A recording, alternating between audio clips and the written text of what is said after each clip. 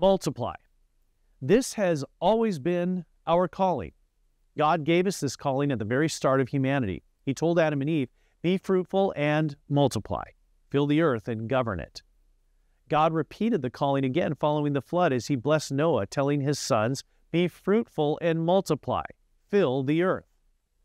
But in Genesis 11, it's as if the people rebelled against that calling and said, we don't want to multiply and fill the earth.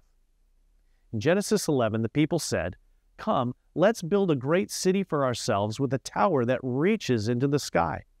This will make us famous and keep us from being scattered all over the world. God intervened to make sure that multiplication would still happen. He chose to confuse their language, and the Bible explains why God chose to do this. The city was called Babel because the Lord confused the people with different languages. In this way, he scattered them all over the world. Following Jesus' death and resurrection, he places that same calling on his disciples. He says, go and multiply, make disciples of all people.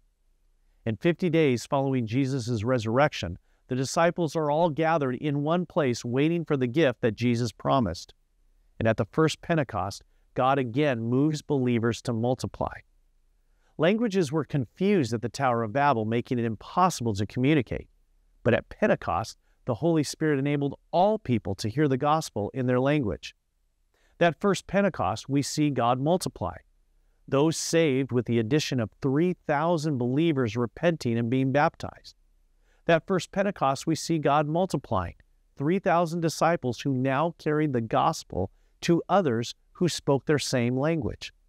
That first Pentecost, we see God multiplying the reach of the gospel from Jerusalem to Judea to Samaria and to the ends of the earth, as 3,000 disciples would go and make disciples of all people.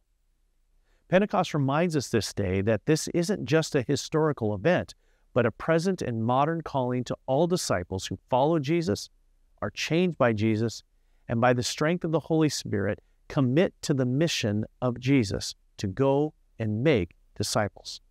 So what are you waiting for? Multiply. Make disciples who therefore make disciples. Let's pray. Lord God, your great plan was to seek and to save those who were lost. And that starts with us.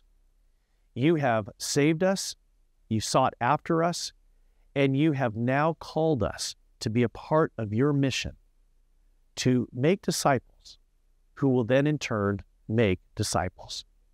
So therefore, God, not only in our actions, but through our words, would you give us opportunities to walk alongside others and call them to see you, to repent of their sins, and to be saved by the forgiveness you won for them at the cross. In Jesus' name we pray. Amen.